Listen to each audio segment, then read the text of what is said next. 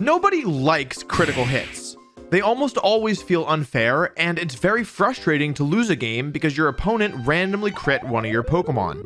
If you polled 100 Pokemon players and asked them if they'd like it if critical hits were removed from the game, most of them would probably tell you how bad the tree textures are in Sword and Shield. They probably would also say yes. Now, I'm not here to tell you that critical hits don't suck. I fully agree that in their worst circumstances, they can seriously impede a player's enjoyment of the game. There are ways of preventing critical hits, but most of them are either too gimmicky, poorly distributed, or too situational to be widely useful, like the move Lucky Chant, or the abilities Shell and Battle Armor. Because they don't seem like something you can realistically stop, critical hits tend to feel unfair to a player, and for most people, the enjoyment you feel from winning a game thanks to a timely critical hit does not offset the frustration when the shoe is on the other foot. So why would I say that critical hits are a necessary element of Pokemon? Didn't I just say that crits suck and are unfun? Well, believe it or not, both things can be true. Just like a child who doesn't want to eat their vegetables, critical hits are a hard to swallow part of a balanced game. Before we talk about why that is, though, I think it would be useful to discuss how critical hits have changed over the course of Pokemon's 8 generations. When it comes to mechanics, Generation 1 is just barely functional. There is so much overwhelmingly broken stuff in these games that whenever I learn about a new mechanic from Gen 1, I feel like I need to get off the internet for a few days. Critical hits are no exception. Critical hits in Generation 1 scale off your level in terms of how much damage they do. That means that a level 5 Pokemon landing a critical hit does 50% more damage, but a level 20 Pokemon does 80% more damage. In Generation 1, critical hits also ignore the attack drop from the burn status, as well as any stat stage modifiers including your own boosts. This means that you can actually do less damage with a critical hit in Generation 1. You might be wondering, how often do crits occur in Generation 1? And the answer is, it depends on the Pokemon's speed stat. The faster a Pokemon is, the more likely it is to crit in Generation 1. Also, due to a bug, raising a Pokemon's critical hit rate actually makes it less likely to crit. Overall, critical hits in Generation 1 are just a huge mess. In Generation 2, critical hits now always do double damage instead of a variable amount based on the level. They also now additionally ignore the effect of Light Screen and Reflect. There's also some unique calculations with the critical hits and ignoring stat boosts, but it's really complicated and not worth going into here. Importantly, starting with Generation 2, the probability of landing a critical hit without any modifiers is 1 out of 16. Generation 3 is the first version of the modern critical hit. It does double damage, has a probability of 1/16 of occurring, and ignores your own negative stat drops and the target's positive stat buffs. This version of the critical hit stays constant through Generations 4 and 5, until in Generation 6, the damage a critical hit does was adjusted from double damage to 50% more damage. As a minor note, they also changed how enhanced critical hit rates work, though that isn't relevant for our video, which leads us to our final change. In Generation 7, for the first time since Generation 2, the rate at which moves crit was changed. It was adjusted down from 1 in 16 to 1 in 24, a 50% decrease in frequency. What's especially interesting to me is that this change was very quiet. It wasn't even discovered until after Sun and Moon had been out for a while, and it was never publicly acknowledged. Generation 8 uses the exact same critical hit mechanics as Generation 7. The reason I wanted to go through this brief history of the critical hit is to ask you, what do you notice about how critical hits have changed over the years? What are the trends that stick out to you? For me, there's two key moments in the history that really stick out. First, the change in damage output from a crit in Generation 6. Taking crits from a 100% damage increase down to a 50% damage increase was a massive deal, and I think this change did what it set out to accomplish by making critical hits still impactful, but less likely to be outright game losing. Second, the change in frequency in Generation 7, taking our rate of occurrence from 1 in 16 to 1 in 24. This drop from roughly 6% to about 4% might not sound like a big deal, but in actuality, because of how many attacks are used over the course of a battle, or a set, or a tournament, you can really feel the lower crit rate in Generations 7 and 8. It's clear that Game Freak realized that critical hits were just too powerful. They did too much damage and they occurred too often. They responded by lowering the critical hit rate and decreasing the damage that critical hits did. But what's really interesting is actually what they didn't do. Why not just remove critical hits altogether? Well, what is it about critical hits that make them so unpleasant from a player perspective? In my opinion, it's that element of randomness. Losing because the opponent was better or because the game is difficult causes a very different emotional response from most gamers than losing to something that feels out of a player's control. When you lose a game to a low probability outcome, it's really easy to blame the game. This is especially apparent in a game like Pokemon, where numerous careful plays can be quickly undone with a single bad critical hit. It can be easy to think, why am I trying so hard to play this game when I can just lose to bad luck anyway? In my opinion, the reason Game Freak didn't take crits out of the game was because they deemed them necessary. But why would Game Freak think that critical hits are necessary? I'm sure many of you will respond with the easy answer, which is that Game Freak doesn't know how to balance Pokemon competitively. I actually felt this way for a long time, especially when thinking about Pokemon like Xerneas, Smeargle, Zacian, Incineroar, Rillaboom, Regieleki, Urshifu, Thundurus, Landorus. The list goes on and on. I'm not going to pretend like Game Freak gets it right all the time. They definitely don't, and VGC players have to pay the price. I think the other side of this coin, though, is that the task of balancing everything that goes on in Pokemon is basically impossible. I think balancing the type chart alone is already a tall order. There's 18 different Pokemon types, each with unique relationships with the other types, and there's over 150 different possible dual types. When you factor in things like abilities, move pools, base stats, and specific interactions, it's a monumental task that realistically can never be perfectly balanced. The real thing that convinced me that I wasn't giving Game Freak enough credit was actually when I was working on my videos about if Pokemon could have 3 types and if Pokemon could learn 5 moves. What interested me about these videos was that each of these changes would massively upset the balance of Pokemon in an extremely unhealthy way, and that Game Freak actually experimented with some of these changes in the past and came to the same conclusion. So while Pokemon is far from a perfect competitive game, I do think Game Freak deserves a little more credit than they typically get when it comes to balancing. Alright, but we still haven't gotten into the why of the question. Why is leaving critical hits in the game a good thing? Well, let's start with the smaller reasons and build our way up. First, a certain degree of randomness is a good thing in games. Not every game needs randomness. Chess, for example, is a game with no in-game randomness that, in my opinion, is perfect the way it is. Not every game can be chess, though, and many video games have understood that in the right context, randomness can enhance rather than hurt a game's enjoyability. As a very basic example, games like Mario Kart and Mario Party are incredibly popular, but at least for a casual gamer, have a very large degree of randomness. In these games, although it sucks to get hit with a blue shell when you're in first, these RNG-based elements contribute a large factor of player enjoyment to the overall experience. One of the major upsides to adding randomness to a game is that it helps each gameplay experience feel unique, especially to casual players. It also creates tension, which in a series not exactly known for its difficulty, can be refreshing. I actually think one of the best ways to understand this concept is by looking at Nuzlocks. Critical hits in Nuzlocks are especially devastating. Losing a treasured Pokemon to an unfortunate critical hit is rage-inducing.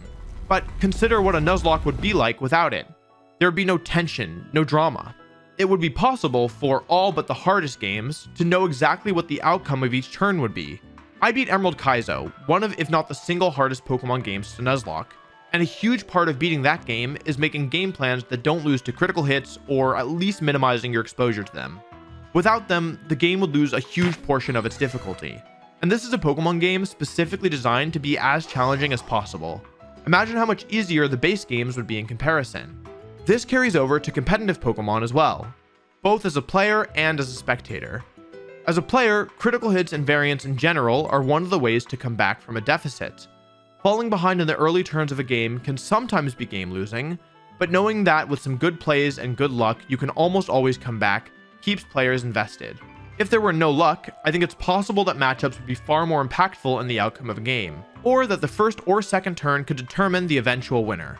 While there are many downsides to having luck be a factor in competitive Pokemon, one upside is that a game isn't over until it's over. I think the best way to understand this is with Monopoly. Have you ever played Monopoly and knew you couldn't win, but you can't leave because there's other people playing? It sucks to still technically be in a game, but to have no chance of winning. And without luck-based elements, this situation would likely become common in Pokemon. This is more or less the same reason these luck-based elements improve the spectator experience. For people who enjoy watching competitive Pokemon, matches are rarely dull. Because luck is a factor in the game, matches often have big swings or crucial moments that are, on occasion, the result of luck. Few things are worse for a competitive game than it being boring to watch, and removing luck from the game would lead to more optimized, surgical gameplay, which could be detrimental to the viewing experience. So we understand that critical hits might be necessary in the game, but what about the fact that they feel so random and luck-based? If you promise not to tell anyone, I'll let you in on a little secret. Critical hits are not as luck-based as they seem, and there's a lot you can do to make sure you get more critical hits than your opponent. I'm talking, of course, about about how you get critical hits. Think about it this way. If your opponent feels threatened by your Pokemon, they're likely to protect or switch it out. If your opponent is protecting or switching, that means they aren't attacking you. And if they don't attack you, you cannot get critical hit. In other words, the more often you attack in a battle relative to your opponent, the more often critical hits occur. By using Pokemon that threaten your opponent, you force them to either take big damage from the threatening Pokemon or try and reposition to get around it.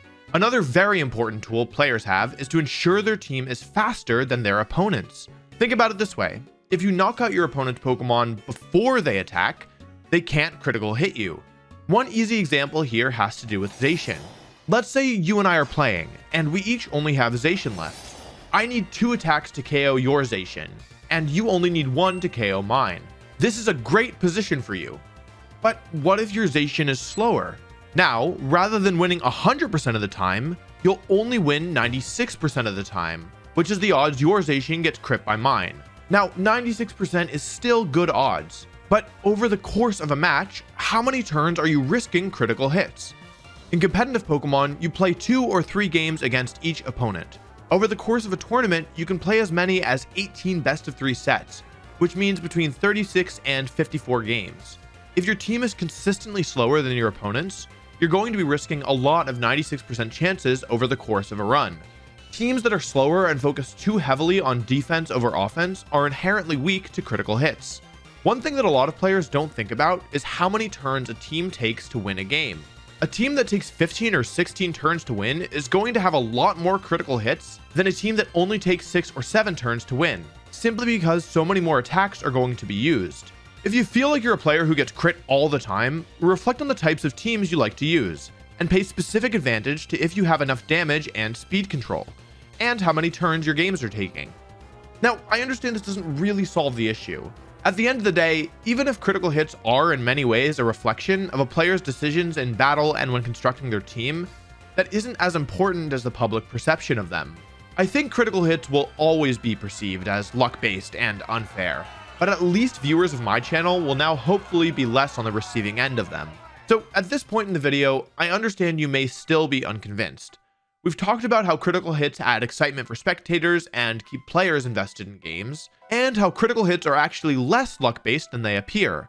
But we haven't actually proven that they're necessary yet. There are probably other solutions that could keep the game exciting and still be somewhat skill-based. So what is it about critical hits that makes them a necessary component of Pokemon? As usual, I've saved my strongest point for last. The reason I believe that critical hits are a necessary evil is because of one of the lesser talked about secondary effects. Critical hits ignore your opponent's defensive buffs. We touched a bit on this earlier, but just as a reminder, while the primary effect of a critical hit is to do 50% more damage, it also ignores your negative boost to your attack stats and your opponent's positive boost to their defense stats. Critical hits are one of the single best tools at keeping incredibly defensive Pokemon from simply running away with the metagame. Many players like to play defensive setup Pokemon and turn naturally bulky Pokemon into defensive nightmares, then win the game via a war of attrition. One of the best examples of this is Tapu Fini. Tapu Fini has incredibly good typing and phenomenal natural bulk. There have been formats where many players use Tapu Fini with Calm Mind and Leftovers, and paired it with Intimidate, Fake Out, Reflect, and Light Screen support. Players would bolster their defenses significantly, set up 3 or 4 Calm Minds, and then attempt to win the game from there. Playing against teams like this is incredibly frustrating. Your attacks do no damage, there's so much disruption, and in a worst case scenario, you end up in a situation where you just can't do anything as you're slowly choked out. To make matters worse, these games tend to take a long time because of the amount of bulk and recovery, so you can easily get stuck in what feels like an unwinnable situation for 10 or more minutes. One of, if not the single greatest weakness of these teams, has to do with the pace at which they play the game. Because they spend multiple turns shoring up their defenses and setting up, they aren't attacking or threatening any damage. That means that every turn, they're likely taking multiple attacks, which means, as we talked about earlier, this strategy is extremely susceptible to critical hits. While players using this strategy may just consider themselves unlucky, the truth is that the lack of damage output and speed control, as well as the slow pace of the games, makes these defensive setup teams inherently very risky to use. Maybe you're wondering, why is it such a bad thing if defensive Pokemon are the best? Please tell me, O bearded one. Fear not, beloved viewer. It's worth noting that some of this is subjective, and there probably are people out there who would like Pokemon more if it were more defense-oriented. In my opinion, however, it would be worse. To understand why, let's take a look at single battles. In single battles, defensive Pokemon are far better. The reason is basically, because there's only one Pokemon on the field at a time, it doesn't matter if your defensive behemoth isn't immediately threatening any damage if they also aren't taking any. The reason Pokemon like Skarmory, Chansey, and Toxapex aren't very good in competitive Pokemon is because they can be ignored very easily. Because their strengths are defensive and not offensive, you can basically play a 2 versus 1 by focusing on their partners, and then finish them off once all their friends have been knocked out. This obviously isn't the case in single battles. To me, one of my least favorite aspects of single battles is how defensive and stally they can be. It isn't fun to play a 100-turn game where half those turns are switching between your Gliscor and Toxapex, or to be slowly choked out via entry hazards as your opponent alternates between Skarmory and Chansey. It's also very frustrating to be met with a defensive Pokemon that you simply can't deal with, and to lose a war of attrition over the long course of a battle without ever feeling like you have a fair shot. Obviously, this isn't the only way to play singles, but it has been a popular and successful strategy since I started playing Pokemon competitively in Generation 5. Increasing the viability of stall teams in competitive Pokemon is, in my opinion, a bad thing. These teams are uninteractive, take forever to win or lose, and overall just aren't fun to play against or watch. Moreover, a lot of the risk they have to take is about how long they dare to set up and slow play while knowing every turn they take is another opportunity to get crit. At the moment, this style of team rarely performs well because they're so susceptible to critical hits. No more crits means more success for these teams, means more people want to use teams of this style, which could potentially lead to an incredibly slow, grindy metagame that isn't fun to play against or watch. This is why I feel that critical hits are a necessary evil. Pokemon is at its best when a mix between offensive and defensive teams are viable, and messing with the balance in either direction leads to games either being too short and volatile or too slow and grindy. Critical hits aren't the mechanic we deserve, but they are the mechanic we need.